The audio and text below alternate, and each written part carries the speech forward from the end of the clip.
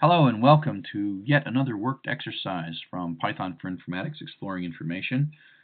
My name is Charles Severance and I'm your exercise coach. I'm your personal trainer, your personal assistant. Welcome to the software development gym. This material, of course, is copyright Creative Commons, as is the textbook as well. So just make sure when you're using these exercises that you're using them properly. Particularly if you take in this class and you have an assignment that includes this exercise, you probably should try it first. I mean, these exercises are there so that you learn the material, and if you just sort of take the crutch every time, then you won't learn to do things on your own. So, enough of that lecturing. Other details you can get from pythonlearn.com. So today we're contemplating exercise 6.9, and our goal is to write some code to parse lines that start with this something blah blah blah blah colon, and then we're going to chop off the second half and convert it to a floating point number. In a later chapter we'll do this in a loop, but for now we're just going to hack one line and just see what it looks like. Okay. And so this one's kind of a silly one, but we'll do it anyway. So this one, let's grab this string while we're at it, and start up Text Wrangler. Oh, the last exercise is still there. Start up Text Wrangler, and start up the terminal program.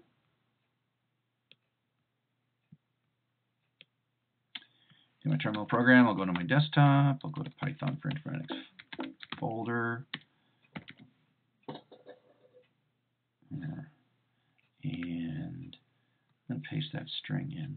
And I'm just going to call my string x for now, and I'll put this in a string. Later, you'll be reading this from a file, but this exercise is not to read anything from a file. This exercise is just to parse that string. So it's going to be pretty simple. We'll print x just for yucks.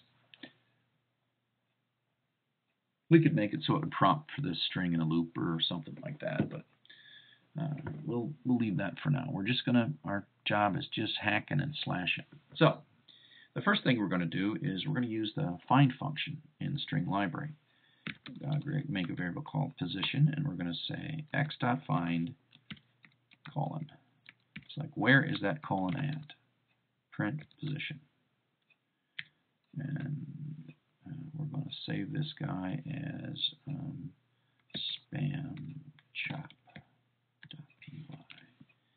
And of course, the colors change, and we do an ls, and here's spamchop.py. So I say Python spamchop.py, and again, there's no input here. Let's run that again, Python spamchop.py. So there we go. So that basically says that the position of this letter is at position 18. So the next thing we're going to do is we're going to just sort of say, okay, let's chop off the first part. Print x, and we're going to use string slicing, POS colon, which says start at position and move to the end. So I'll save that one and I'll run it. And that looks pretty close. We got rid of most of it, but we still don't have the colon. So we got to chop off one after the position of the colon. We actually are not interested in the colon, so we just add 1 here. And then we go spam chop. Now, we're going to see if the float cares about this. I don't think so, but we'll find out. Num equals float.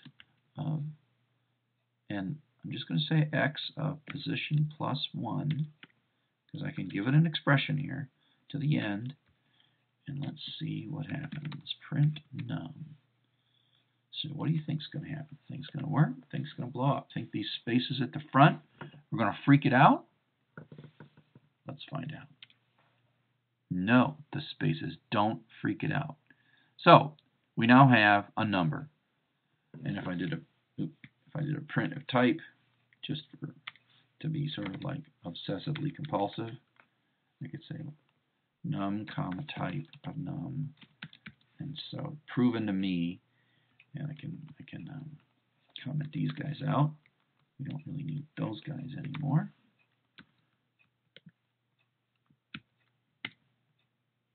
And that is a floating point number, and it's all parsed, and it's cool. I mean, it's pretty simple, right? You go find where this thing is, advance one character beyond it, and then slice it out. Simple enough. Thanks for your time.